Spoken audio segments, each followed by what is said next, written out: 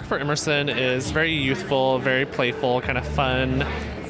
Keeping kind of to the youthful spirit. We're making their skin just look really perfected, really even, kind of natural glowing skin, a little pop of pink on the cheek to keep it just very youthful.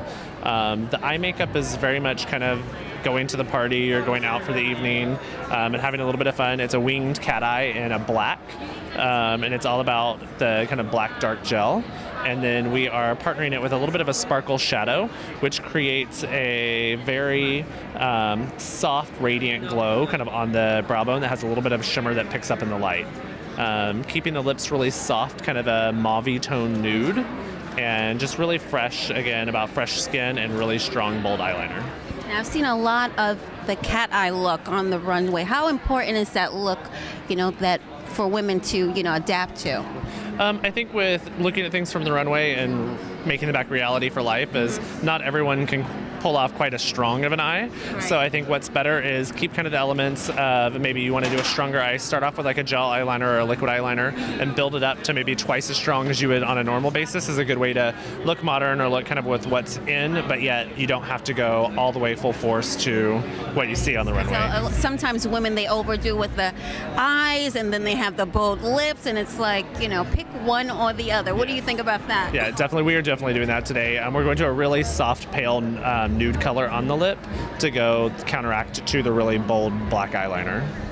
Any beauty tips that women should be indulging in for the spring? Most important is moisturizer, moisturizer, moisturizer. My favorite product at the moment, though, is BB cream by far. Bobbi's BB cream is great because it really looks like skin. It doesn't look white, it doesn't look chalky, and we actually make them for all skin tones, which is unique because most brands tend to make 1 or 2 shades.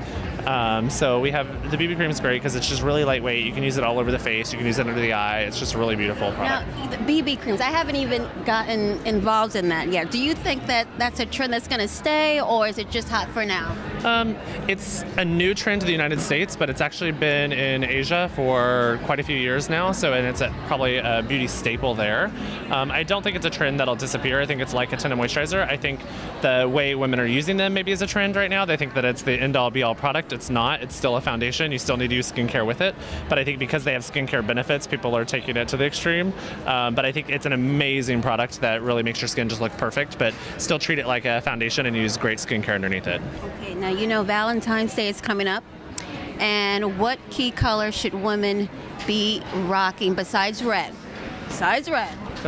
I think you can wear, pinks. Orange, I think, is a really fun color as well.